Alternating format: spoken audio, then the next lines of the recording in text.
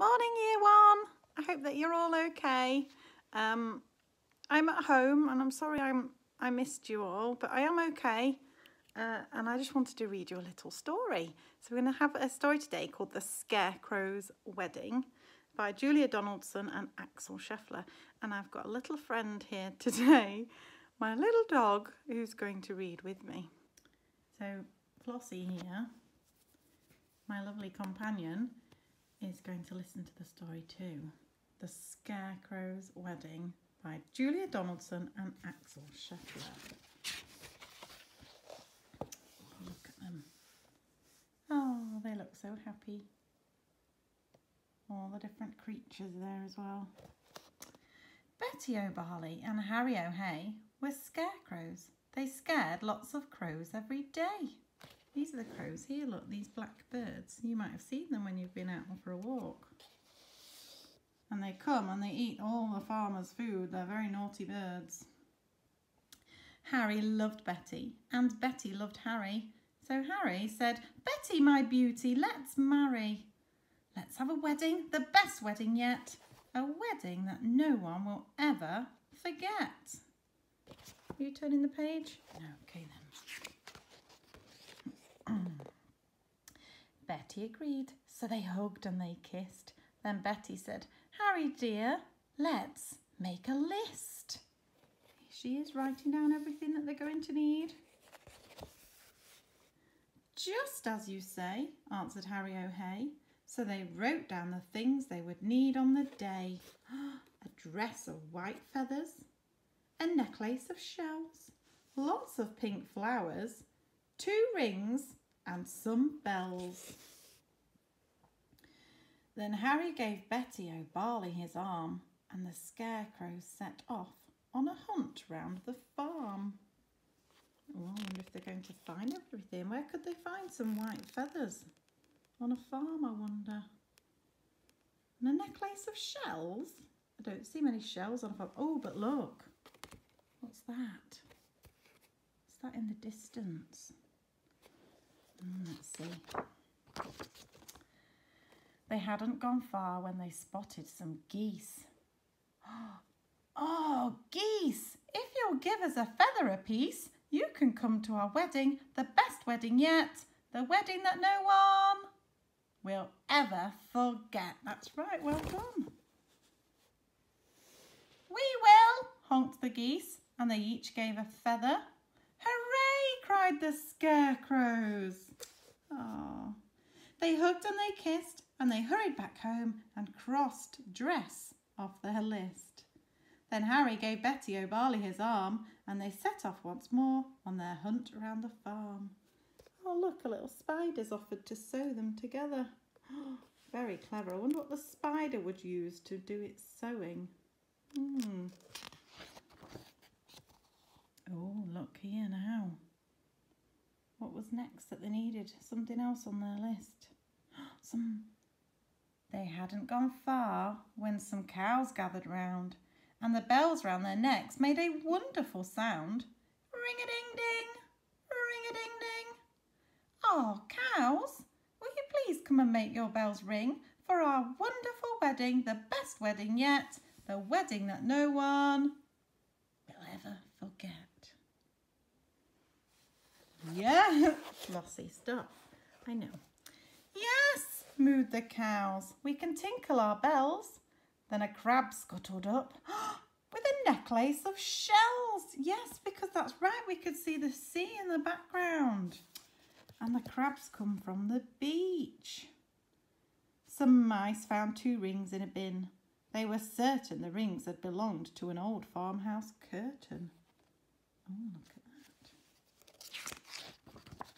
"Hooray!" cried the scarecrows. They hugged and they kissed. "Pink flowers are the only things left on our list." Then Harry said, "Betty dear, I can find those. Why don't I pick some while you have a doze?" Pink flowers, buzzed a big stripy bee. "I can find you a field of pink flowers. Follow me." Oh, look at them all. And there's that beautiful sea in the background and the sheep. Lots of lambs about at the minute. The farmers are busy lambing, aren't they?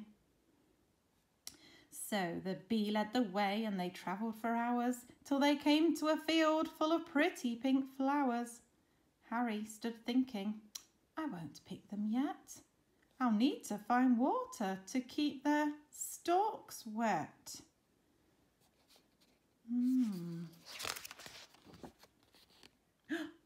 Just follow me, croaked a lumpy old toad.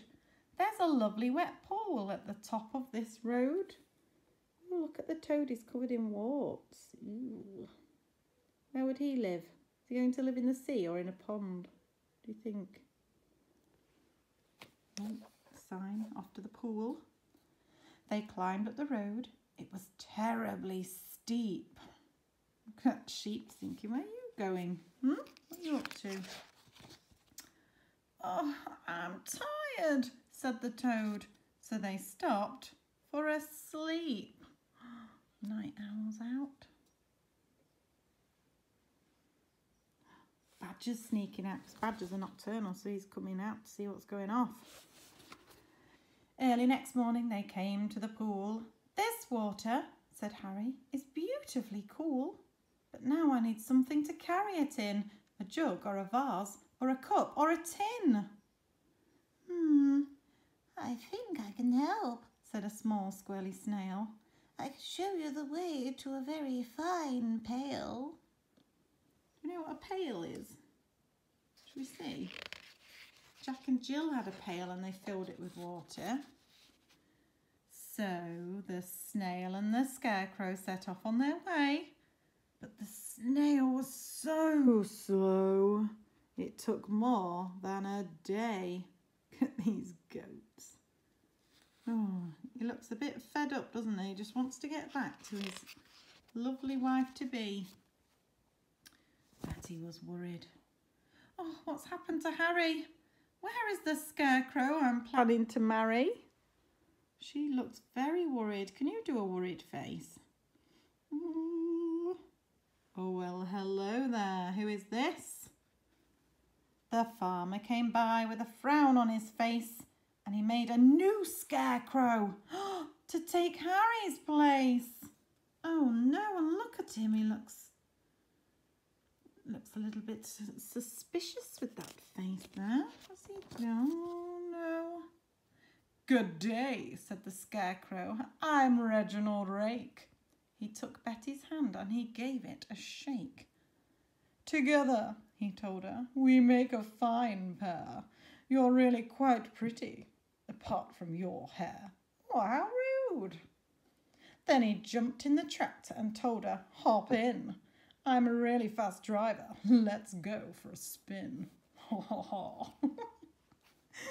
But Betty said, no, I must wait here for Harry. He is the scarecrow I'm going to marry. We're planning our wedding, the best wedding yet. The wedding that no one will ever forget.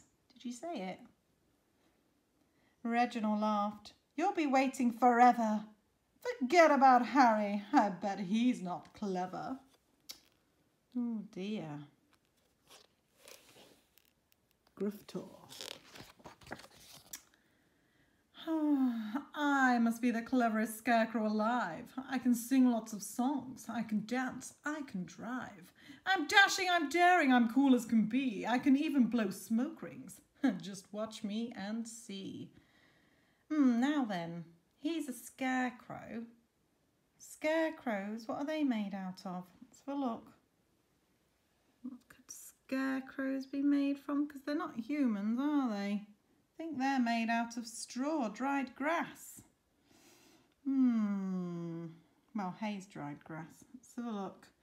And he took out a big fat cigar from his packet. The farmer had foolishly left in his jacket. But smoking is bad for you, Betty exclaimed. Really, you ought to be feeling ashamed. Oh, don't be a fusspot, said Reginald Rake. My smoke rings are staggering, make no mistake. He struck up a light and he tried hard to smoke, but straight away started to splutter and choke. What happened next was completely unplanned. The lighted cigar tumbled out of his hand. Oh my goodness, what do you think might happen now? They've lit this cigar with a match and he's dropped it because he's coughing.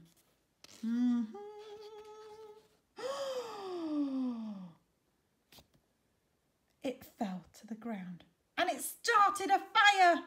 Betty screamed, "Help!" Oh, sorry, Floss. Sorry.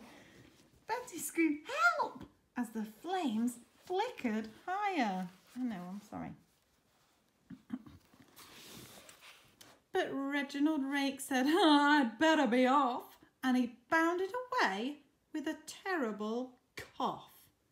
What a wretched fellow. He's left poor Betty there and she's on fire. And what's he doing? Ran off. Oh, Betty, I hope someone comes to sit. Then suddenly, who should appear on the farm but Harry O'Hay with a pail on his arm. There's that pail. So what do we think the pail is? It's a bucket, isn't it? A pail of water, a bucket of water. "Betty!" cried Harry. "Oh, my own future wife!" He poured on the water and saved Betty's life. Oh, look at that. And she looks so in love and thankful. Yes, I know, Flossie. Get off the book. Ugh. Then they picked up the flowers. They hugged and they kissed. Oh. Ow. They said, "Now that's everything crossed off the list." You can see there, look. Dress of white flowers. Can you remember who did they get those feathers off? Sorry, dress of white feathers. Who were the feathers from? And the necklace of shells. Who brought them those shells? And the pink flowers. That took some getting. Who found those pink flowers for them? 2 rings. They weren't gold rings though, were they? What kind of rings did they find? Oh, and those bells. I think I saw them tied round somebody's neck or an animal's neck, but what animal was it? So, Betty O'Barley and Harry O'Hay wed one another the very next day. And everyone, even the snail who was late, said, "Don't they look happy? Don't they look great?" This, they agreed as they sprinkled confetti on Harry O'Hay and his beautiful Betty, is the best wedding ever, the best wedding yet, the wedding that no one will ever forget. Oh, look at her beautiful dress. That spider's been working very, very hard sewing all those beautiful feathers together. Oh, thank you for listening, year one. I hope you enjoyed that. I enjoyed reading it. I think Flossie did too. So we'll do another one. Take care. Have a good day. Bye.